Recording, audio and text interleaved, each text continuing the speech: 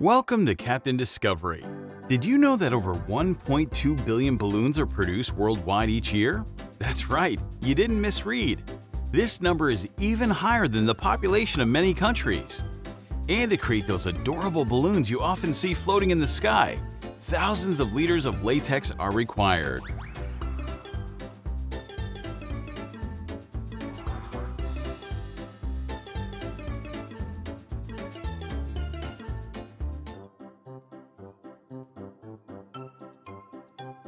Today, we're embarking on a colorful journey where tiny drops of latex are transformed into vibrant balloons. Yes, today I'm taking you on a tour of a balloon factory. It may sound simple, but this process might just surprise you. Ready to dive in? Let's get started.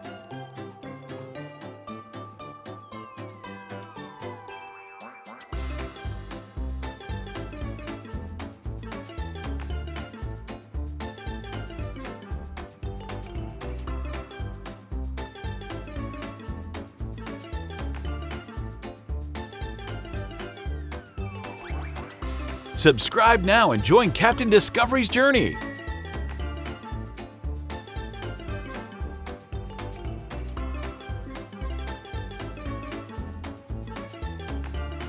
The story of balloons didn't start with rubber or latex, but with animal bladders.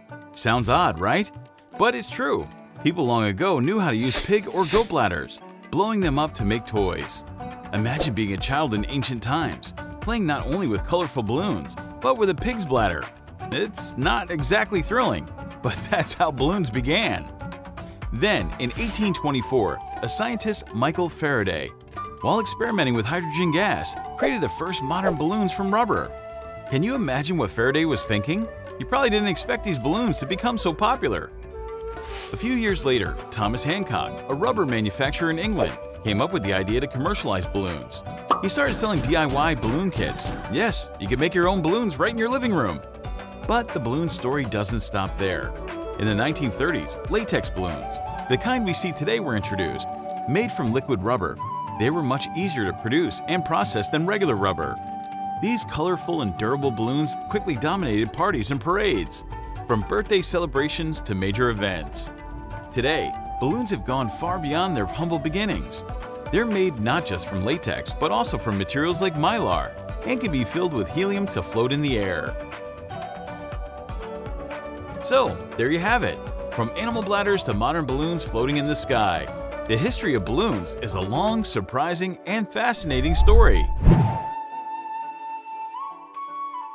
Now let's dive into the balloon production process.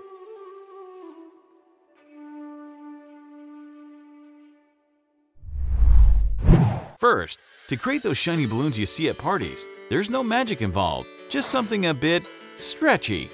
That's right, latex, a milky white liquid harvested from rubber trees.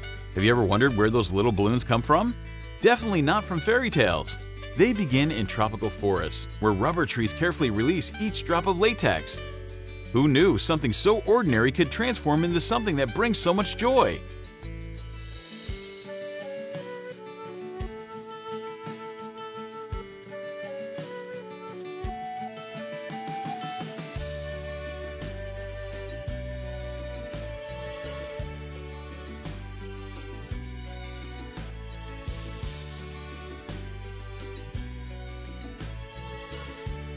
Discovery Challenge. Do you prefer classic round balloons or fun-shaped balloons? Tell us why in the comments. Next up, did you know that latex isn't naturally colorful? To create red, blue, or even rainbow balloons, a bit of magic, well, actually a bit of special chemicals is needed. I was taken to an area that looked like a mad scientist lab. Here, they add dyes and other additives to the latex. Can you imagine? Just a bit of color powder and suddenly the whole batch of latex turns a bright, vivid pink.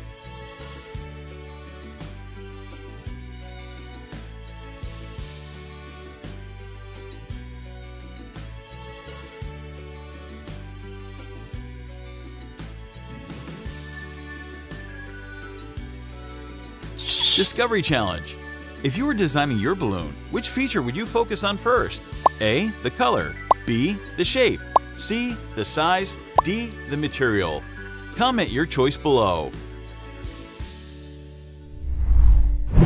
Now it's time to shape them. Have you ever made cookies? If so, the balloon molding process might remind you of dipping cookies in icing. In a large room with hundreds of balloon molds hanging in the air, the dipping process begins. Metal molds, shaped like teardrops or circles, are dipped into colorful latex vats. As they're pulled out, a thin layer of latex clings to the molds, forming the initial shape of the balloon.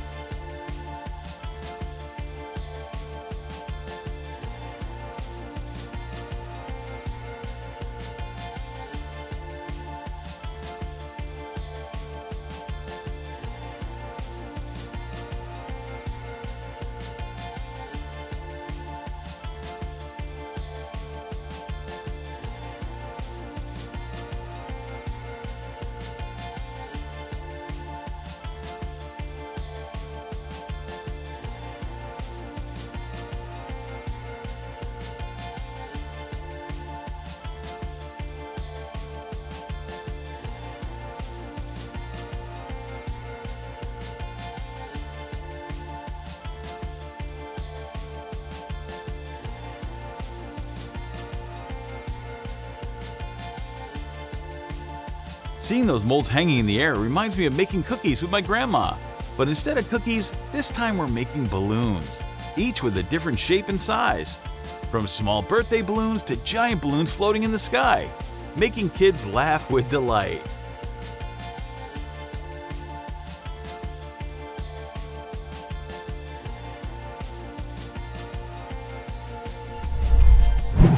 After dipping, we need to bake them a bit, also known as drying and vulcanizing. If you thought only cookies needed baking, think again. Here the balloons are placed in a drying oven, not an actual cookie oven of course, where the temperature is carefully controlled to make the balloons strong, elastic, and ready for the next steps. Once the balloons are ready, automated machines carefully remove them from the molds. Next, they go through a thorough washing and drying process.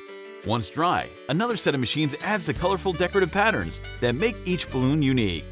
Seeing how seamlessly each step flows, I couldn't help but exclaim, "It's amazing how far technology has come!"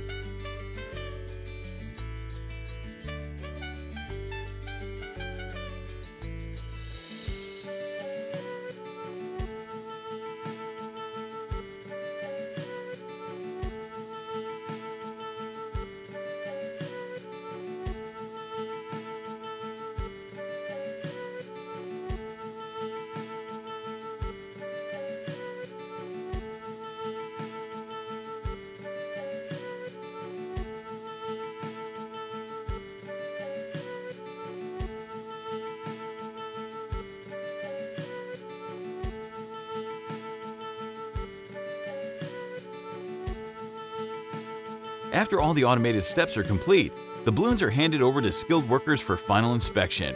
Did you ever think balloons went through a quality check? Any balloon with a flaw, whether it's a hole or a misshapen form, won't make it past this stage.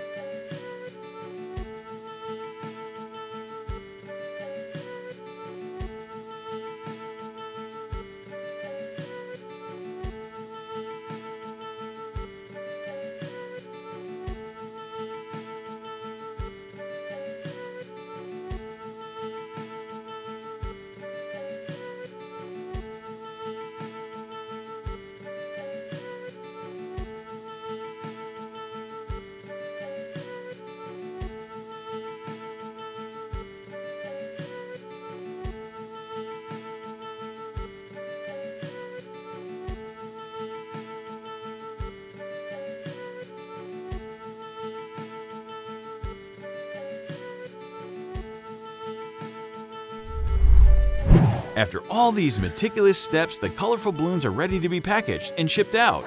They'll show up at parties, festivals, or even balloon blowing competitions. I left the factory feeling thrilled. Who would have thought that from simple drops of latex, a whole world of colorful fun could be created?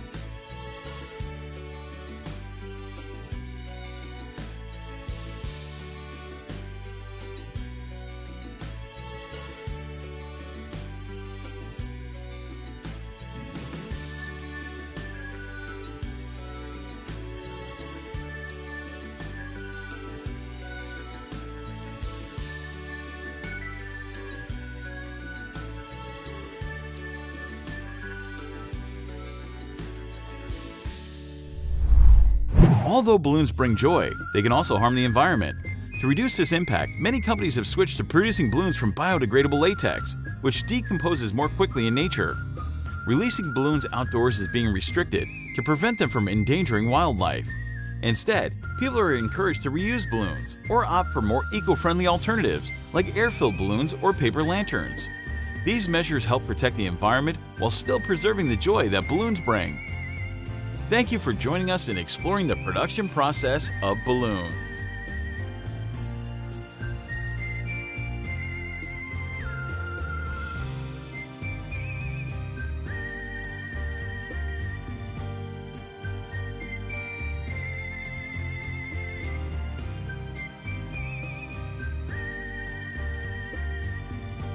Enjoy exploring factory production with us? Like, share, and subscribe to Captain Discovery for more fascinating insights into manufacturing.